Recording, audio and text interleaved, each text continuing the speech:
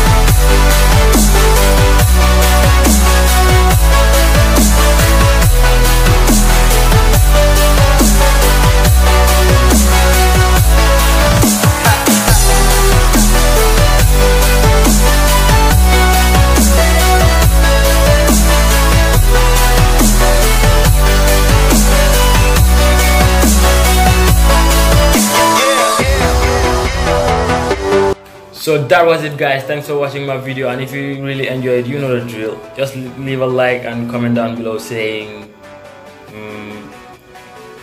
you know what to comment about. Never mind. So this was the little water pump that I made. I think the video is really helpful for those who are planning on making this type of prototype. So I hope to bring you guys more quality videos in the future. So if you want to see those, just subscribe and turn on notifications to stick around. So I'll catch you guys up in the next video. Peace out.